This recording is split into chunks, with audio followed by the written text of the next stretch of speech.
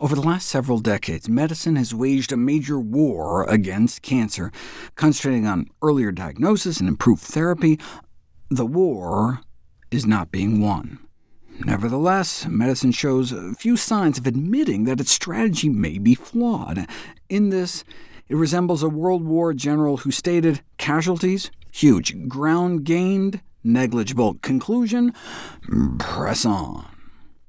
If you look at the contribution of cancer-killing chemo to 5-year survival in cancer patients, it's on the order of only about 2%. Now, there's some pediatric cancers we've gotten good at treating, and testicular cancer and Hodgkin's disease are exceptions. But if you look at our most common cancers, colon, lung, breast, prostate, the success rate is only about 1%, meaning out of nearly 14,000 colon cancer patients, only 146 lived out 5 years thanks to the chemotherapy. So the chance of survival benefit is like 1 in 100, but doctors don't tell patients that. New chemotherapy drugs are promoted as major breakthroughs, only to be later quietly rejected. The minimal impact on survival in the more common cancers conflicts with the perceptions of many patients who feel they're receiving a treatment that will significantly enhance their chances of cure. In view of the minimal impact of cytotoxic chemotherapy on 5-year survival, and the lack of any major progress over the last 20 years, it follows that its main role is really in palliation. It can shrink tumors down, relieving pain and pressure, but that doesn't tend to translate into living any longer. The failure of therapy, coupled with the realization that the overwhelming majority of cancer is related to environmental, particularly lifestyle factors, dictates that prevention should be our foremost aim. Cancer is largely a preventable disease, but it does require major lifestyle changes. Of the millions diagnosed with cancer every year, as many as 90 to 95% of cancers are caused by lifestyle factors, and only 5 to 10% caused by bad genes.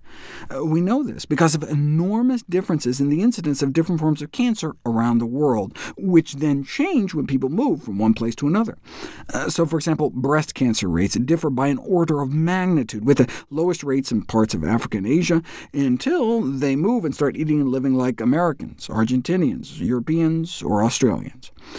So there's a need for a major reappraisal of how the problem of cancer is approached. The key to winning the war on cancer is prevention, which not only works better, but has the great advantage that entails nothing worse than nicotine or jelly bean withdrawal symptoms.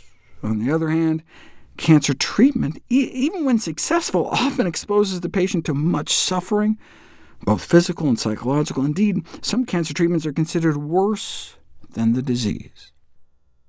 Most importantly, though, a healthy lifestyle can nip it in the bud, whereas early diagnosis and treatment, by definition, doesn't change the cancer rate. It doesn't change the number of people getting cancer in the first place.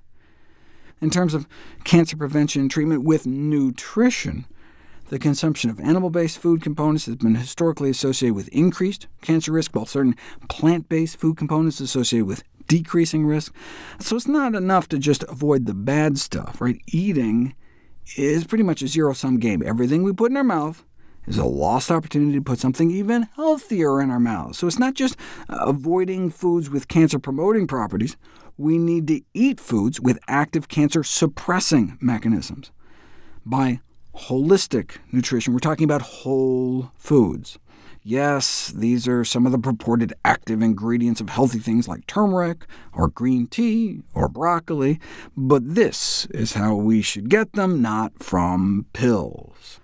Yes, ultimately, cancer development may primarily be a nutrition-responsive disease, but we're not talking about nutritional supplements, but rather whole, intact food.